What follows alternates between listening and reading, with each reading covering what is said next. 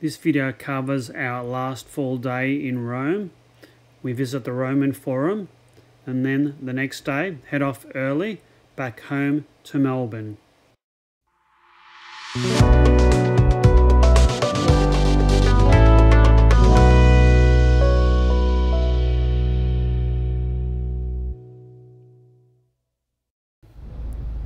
It was with just a touch of sadness that we approached our last day in Rome and on our Europe trip.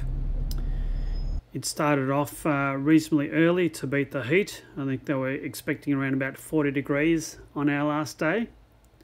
We made it out to the Colosseum. It was about a half an hour walk or so from our hotel, and proceeded to try and get into the Roman Forum. Both Joe and I had previously been to the Colosseum, so we didn't want to go again, but we didn't realise that in order to get tickets to the Roman Forum, you actually needed a ticket that entitled you to the Colosseum as well as the Roman Forum, and entry to the Colosseum was timed. So we were lucky enough that it wasn't that busy, and we were able to book online tickets via our phone on site. And even though we didn't go to the Colosseum, that ticket gave us entry, untimed entry, into the Roman Forum. So that's what we did. Took us a little bit of time to work all that out, but made our way into the Roman Forum and the ancient ruins. Entry tickets around about €18 per person. When we got in, we made our way to the Palatine Hill. It was scorching hot and not that much shade, and it made for an uncomfortable tour of the Forum. There were quite a few fountains that had very nice, cool and drinking water scattered throughout this attraction. So another tip would be to bring an empty water bottle and fill up, certainly on a hot day.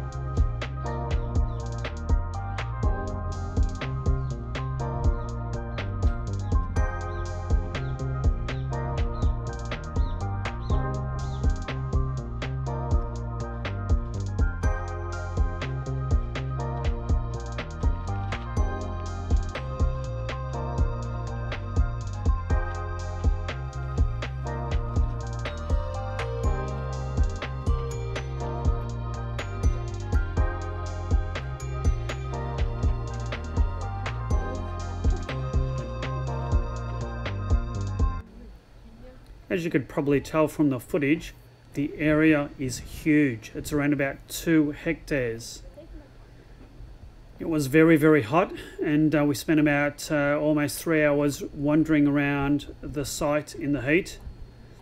Well worth seeing, living history. You've got buildings and features that hark back to the 8th century BC. Just a truly spectacular place. And we finished it off with a ice cold beer at one of the nearby cafes. We woke up early the next day, had breakfast, and headed out towards the airport at around about 7 AM. It was pretty quiet. As you can see, the roads are fairly empty. It was going to be another spectacular summer's day. We caught a taxi to the airport. The price is fixed and it's 50 euros from memory. So don't get ripped off. 50 euros, not a single cent more. It was a bit disconcerting when the taxi proceeded to drive along the tram tracks, but the taxi driver did assure us it was legal. We did see a few other cars driving on there. I believe the other cars were some sort of hire cars, but nevertheless it was a little bit disconcerting.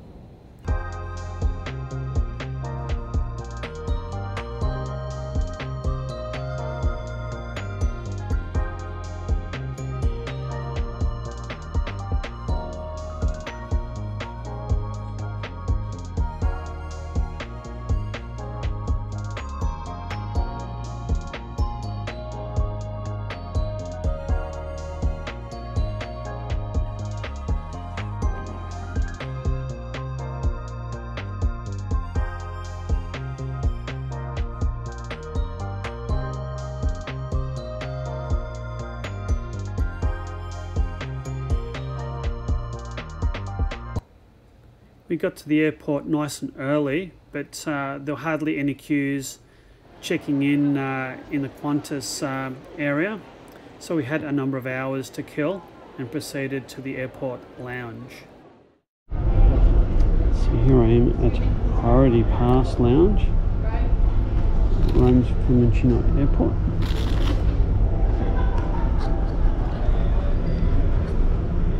It's not very big, is it?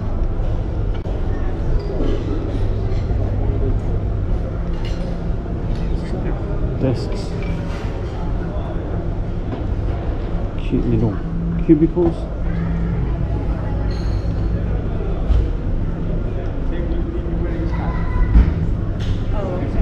This table they bring here. Okay, there's no. And all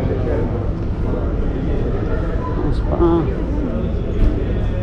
and some nice food.